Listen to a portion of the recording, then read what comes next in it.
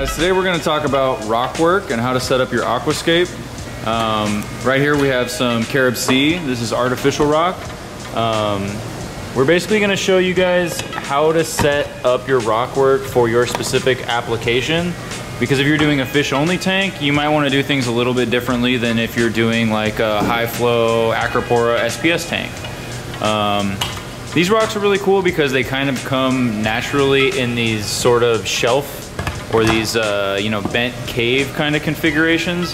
And there's a lot of really interesting ways that you can fit them together to create really cool shapes like this.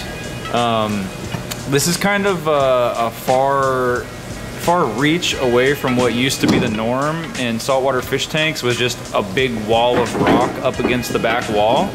And people got so used to that look for so long that we didn't really realize that there was other options. Over the past few years, minimalistic aquascape has become much more popular, and it's become much more interesting too, because you get to see a lot of different takes on how to set up your tank. So you can see Jimmy's putting these rocks together, kind of trying to set them up to where there's lots of holes and caves and different spots for fish to duck in and out of and hide when they need to. Some of these come with pre-drilled holes in them as well. That makes sticking frag plugs in there nice and easy. You can kind of hide the plug. It looks nice and clean. You know they're not gonna, fall off. So this table we have right here is 4 foot long. A lot of tanks are 4 foot if you have like a traditional 55 gallon, 75, 60s. There's a lot of tank footprints that are 4 feet long. So it's kind of nice to be able to sit around and play on something like this rather than doing it in the tank. You're not gonna beat up the tank or anything. This is an example of an aquascape that would be great for like a high flow environment.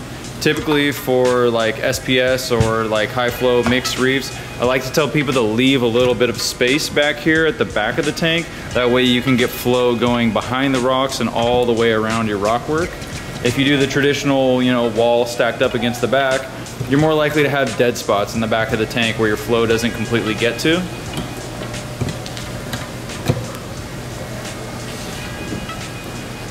You guys can see that's the cool part about, this artificial rock. Back in the day, all the rock that we use in our tanks is pulled straight from the ocean.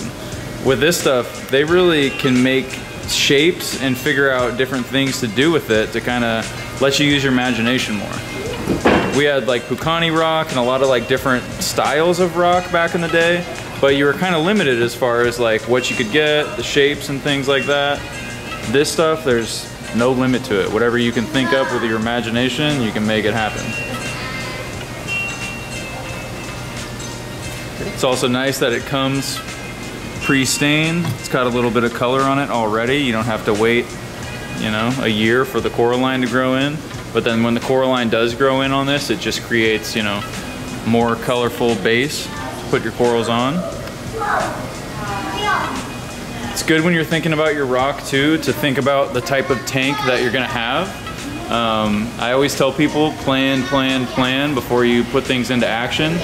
You may wanna have, like I said, a high energy, high flow, high light reef tank that's catered more towards hard corals. You might wanna have more of a low energy reef that's more, for softies and LPS and that type of thing. That's gonna dictate a little bit what you wanna do with your rock work. Say you wanna do a full mixed reef, you can imagine that a lot of your more low flow corals can be down here. Say you have some gonnies or some bubble coral, you can kind of put them here in between. They'll be protected from a lot of the flow. Meanwhile, you can put a lot of your acros and your hard corals up top with pumps blowing right at them. That way they can get the flow they need, but you set it up in a strategic way to where you can keep basically any type of coral. There's a zone in the tank that's desirable for that species. So always different look. And you can see just playing around with the rocks here, like how many different looks you can create, how dynamic it is.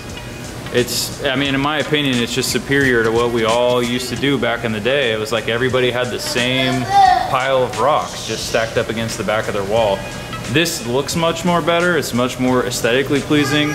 It also creates, a better environment to have a healthy tank with water flow, and you're making sure that, water is getting to everywhere in the tank. There's no dead spots.